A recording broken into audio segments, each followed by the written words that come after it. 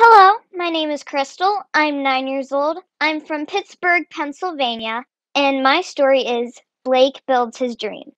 Deep down in the Atlantic Ocean, you'll find a sea turtle bell. That I'm in!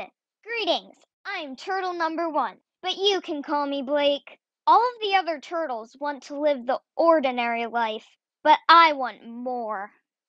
Before I emerged from my egg, I imagined I recreated Atlantis and lost cities under the sea. Ever since that day, I've known building is my passion. I love to build, but everyone doubts me, especially turtle number 44, Eden. She always says, turtles should live the ordinary life. One typical day, the turtles were hosting a sandcastle building contest. I signed up. It was the perfect opportunity to display my architectural abilities.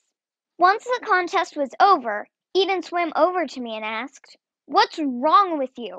Why would you upstage us all with that enormous sandcastle?" Immediately, I scurried home, embarrassed and upset. The next day, my mother, turtle number 88, returned home from her town mayor trip. Instantly, I told her about Eden. Mom called a town meeting. The bale gathered at Town Reef as Mother shared a crucial message. When I was young, I was bullied for my muddy brown shell. That hurt me as a child. But when I laid my eggs and saw my children, I taught them to encourage each other, regardless of their differences. As I was exiting Town Reef, I was approached by Eden. She said, "After your mother's speech, I realized there is no point of bullying. I'm sorry." I was astonished.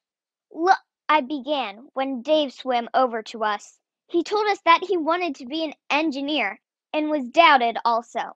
Eden exclaimed, "You two should work together." "Brilliant," we shouted.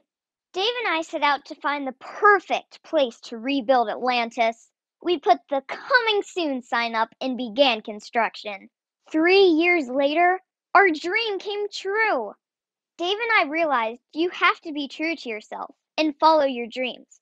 As I looked at our creation, I saw a huge sign Eden designed that said, "You did it!